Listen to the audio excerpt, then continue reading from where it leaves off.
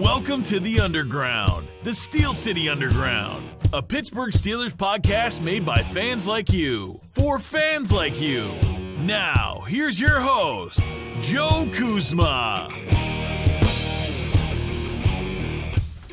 Hello, everyone, and welcome to another edition of the Steel City Underground podcast, where today I want to talk to everyone about two of the articles and podcasts that I put out about maybe a month and a half ago about 6 deals the Steelers need to make during the 2016 offseason, and then the 7 deals the Steelers won't make.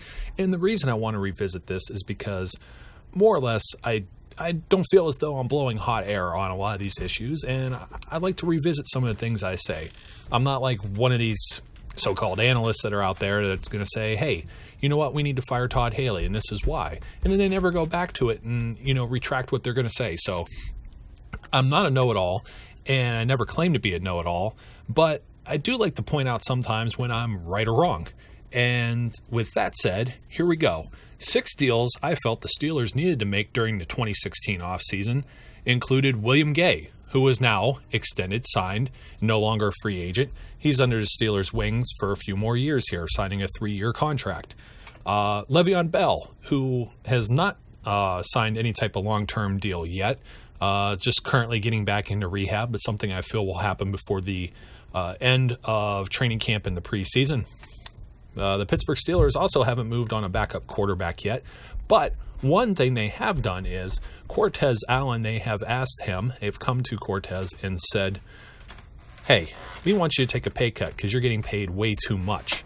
And because you make too much money, we could use that money and allocate it somewhere else. So basically, the Cortez Allen deal that's going on right now, where they've asked him to take a reduction in pay and restructure his contract, is because, well, hey, you've been on the injured reserve the last 2 years. We've been paying you an awful lot of money, and we're not going to pay you any money anymore, and you're probably not going to be on this roster unless you take this reduction. So it has to be a mutual agreement there between both parties. Then we look at the other 2 deals I felt needed to happen was James Harrison, who has decided he will return for one more season with the Pittsburgh Steelers. Awesome deal for the team. Once again, provides depth and veteran leadership among the linebacker core, particularly the outside linebackers. And then finally, another deal we're waiting on to happen is whether or not David DeCastro gets a restructure and a long-term deal. I do feel that the Steelers will exercise their 5th-year option on the former first-round draft pick, just as they had with Cameron Hayward in the previous year. So going towards the 7 deals the Steelers wouldn't be making, number 1 at the top of my list was Eric Weddle. This was everyone's dream, wish, and fantasy, was to get Eric Weddle signed to the Steelers so that they could bolster their secondary with a veteran safety. I was long a proponent of saying that Weddle would not come here because he's too expensive, and he's also maybe a little too old on the north side of 30, turning 31 the previous month. So Eric Weddle, of course, signed with the Baltimore Ravens. I hit that nail right on the head. Another one I was looking at and talking about the Steelers pursuing backup quarterbacks, actually the next 3 that I talk about was Chase Daniel was a hot name that came out as a free agent of the Kansas City Chiefs, but showing that he was going to cost too much money. And if you saw just how much he got paid to be a backup with the Eagles, again, as I've said in other podcasts, the networking and connections, he followed his former offensive coordinator in Kansas City, Doug Peterson, who is now the head coach over in Philadelphia, followed him over to the city of brotherly love, has a good paycheck in line and potential to even get some starting time, knowing the history and injury history and poor health of one Sam Bradford, who also signed a huge deal. So Chase Daniel also off the table, another one that I hit. 2 that haven't happened yet, and I'm saying that these are the deals the Steelers won't make. Well, sort of, kind of, one hasn't happened. Michael Vick is still out there as a free agent. I'm making claims that the Steelers are not going to sign him.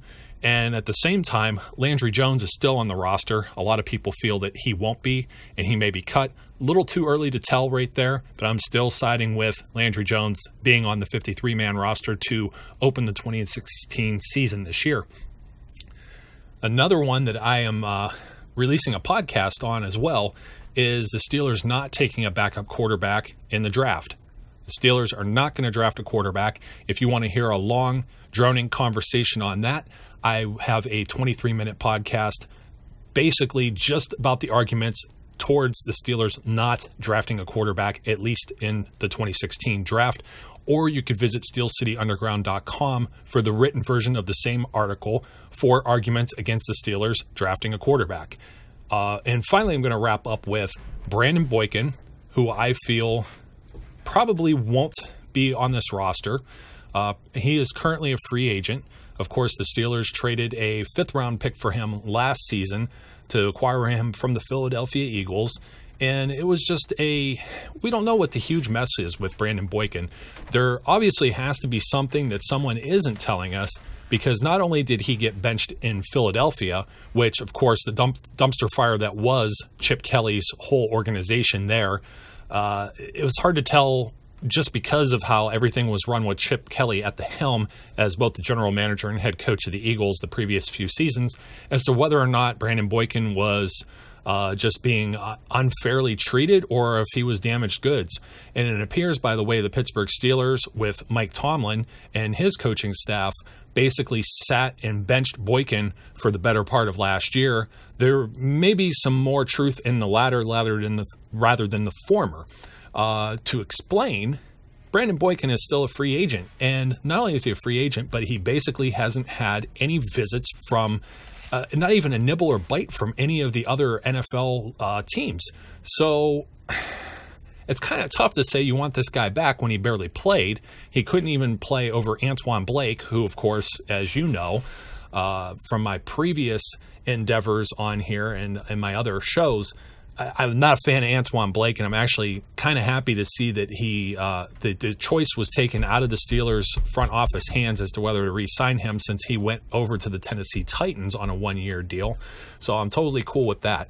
But Brandon Boykin, apparently, there is something that someone isn't telling us as to why this guy not only couldn't get on the field, but now he's not even generating any interest among other franchises. So that's still a to be determined. I'm not saying he won't be. Well, I am saying he won't be back in Pittsburgh, and I thought it was basically because other teams would have more interest in him and show him more money than the Steelers would be willing to offer.